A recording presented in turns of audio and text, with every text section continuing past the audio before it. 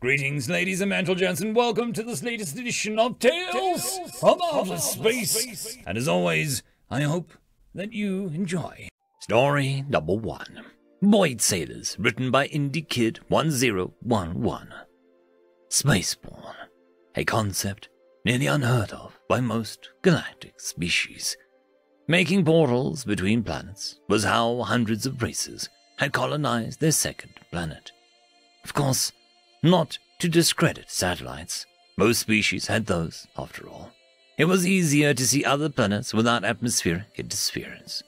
But for us, the Kenantari, about 200 solar cycles ago, came across a pulse. This pulse came from deep space. We assumed it was just background radiation, until one particularly lucky radio operator switched to a usually unused frequency. It was the first time that we'd heard such a collection of sound noise repetitively played with guttural vocalization.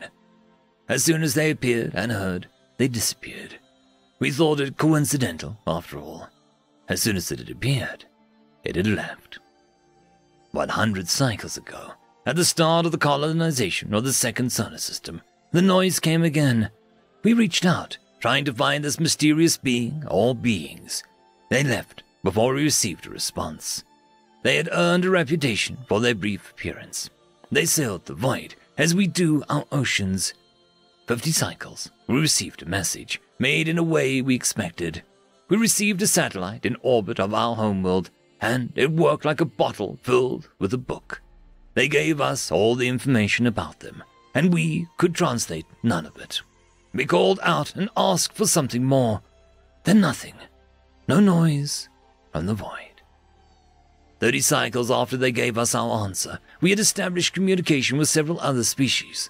Just like us, they made portals from planet to planet. Just like us, they had the Voidsailors' information, but no way to decipher it. 12 cycles ago, we found them.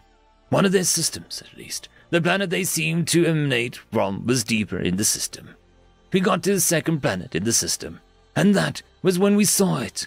The world had a ring around it. Not like any planet that we had a ring or gas or rock, but it was a solid ring built to observe the planet.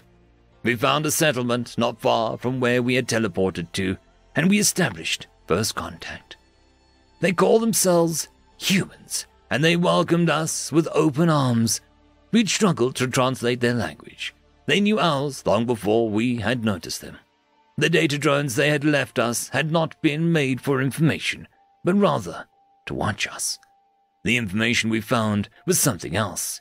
It was what they called their net. With our new knowledge and friends, we listened to them and their songs from the void. They may call themselves humans, but to us, the void is unwelcoming, untouchable by our hands. But they are the Voidsailors, and we wouldn't dare to change our new status quo. For we walk the soil, and they sail the seas where only the solar winds blow. End of story. Story number 2. The Vengeance of Humanity, written by HFY. More records have been recorded on Karpoff, official record keeper, first class of the High Library, Committee of the Valosia Commerce Union. To start, I should preface that while we call ourselves a commerce union, we are also more than happy to go to war, our merchant vessels being more akin to warships of other species. To borrow the human expression, we practice gunboat diplomacy in our negotiations, destroying ships that threaten our trade and blockade worlds that would dare to challenge us. It was supposed to be a simple matter. Zuxroff, the Lord Captain, Royal-class merchant, would blockade the world known as Vulcan, destroy the warships it had, and take control of the assets and resources of the world, enslave and sell the locals if they did not submit. Attention to the inhabitants of Vulcan. Your world is now the property of the Valosia Commerce Union. Submit to us, and you will be integrated into our society. Resist and become slaves. You have one standard day to respond. Zuxroff stated in a smug tone as he broadcast over all standard frequencies. We knew of the humans. They kept to themselves and were rarely seen outside of the solar system. In our hubris, we acted as we always had. Swoop in, would shatter the economy and take what we wanted. No one could stand in our way. We made and sold everything in our part of the galaxy. The only ones that equaled us, the Guthura Alliance. It wasn't long until the human response came. I am High Counselor Sarah of Vulcan. You have entered human space and threatened a Class 1 garden world. As per the articles of interplanetary diplomacy, you have one standard day to leave our system. The nerve of this primate, Zoxroth stated with contempt. All stations prepare for combat, Zoxroth stated into his holopad, causing an announcement. Every one of the crew had gotten into positions. The assault team, the ship gunners, the official record keepers, such as myself, got ready for what we had done for millennia. We glassed what we thought were factories, creating weapons and ships, and then glassed what we thought were troops' barracks.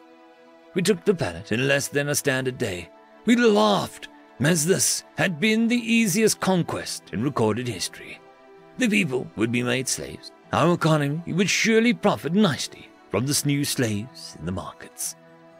It was not long before the transmission from the Guthuri High Command came through. We expected this, as this area of space was close to theirs.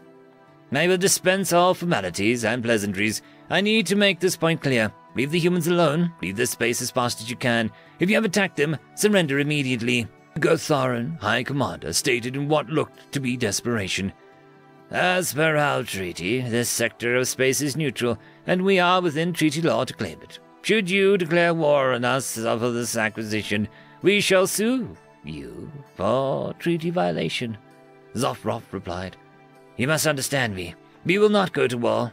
The humans will, the Gotharan High Commander stated. Then the feed was cut.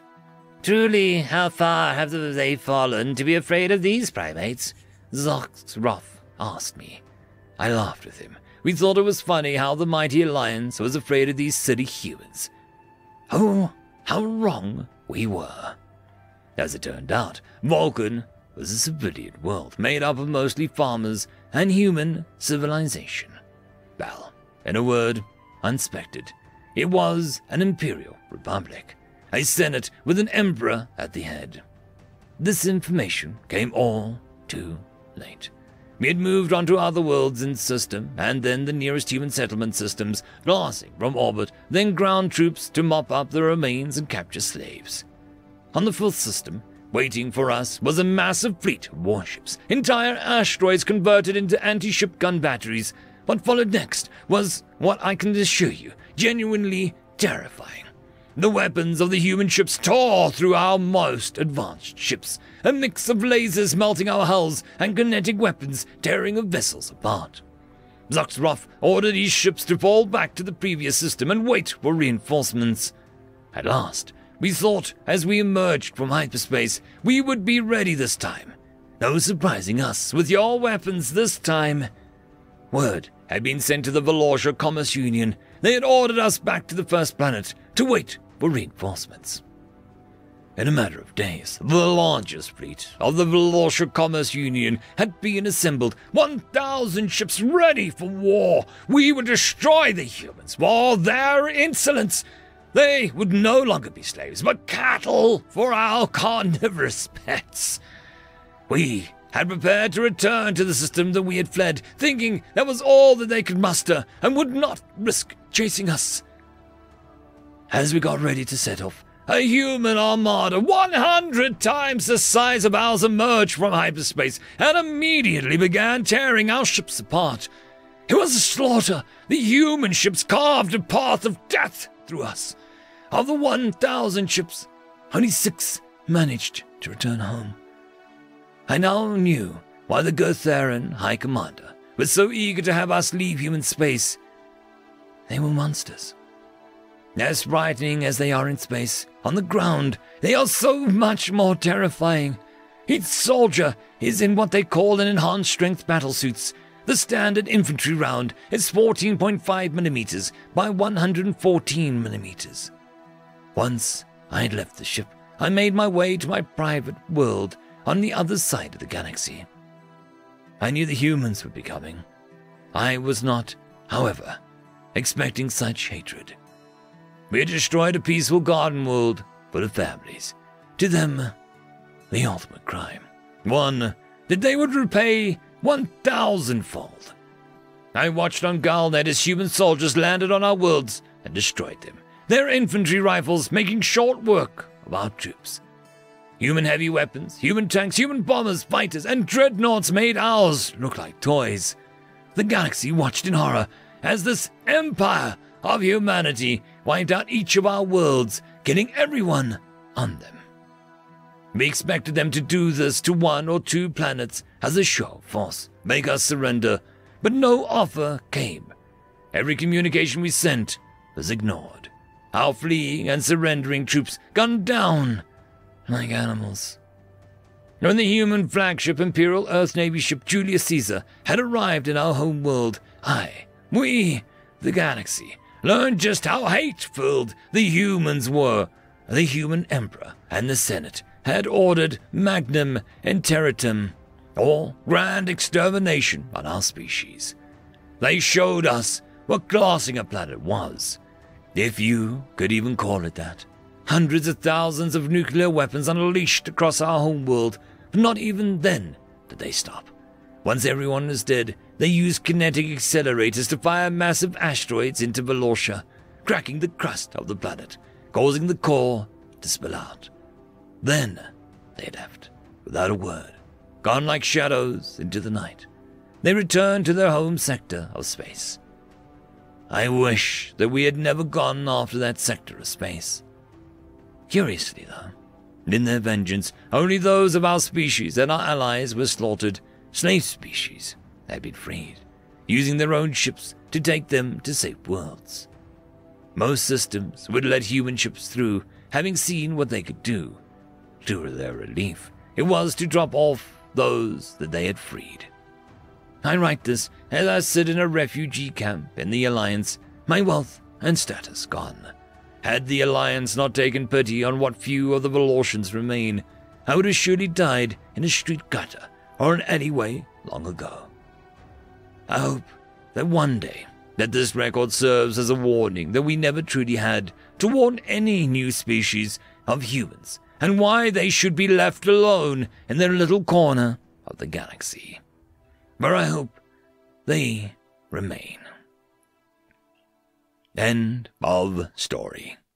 The algorithm reckons you should be watching this video next, and I recommend that you should be always watching my video. So, click with energy! And yes, clicking that does help the channel. Thank you very much. I just want to give a quick thanks to the Tier 5 patrons and channel members. Alithia, Barky, Fudic Yol, Cam Maxwell, Caspar Onholtz, White Band 420, Lord Asrakal, Arcadian, and Oakfield.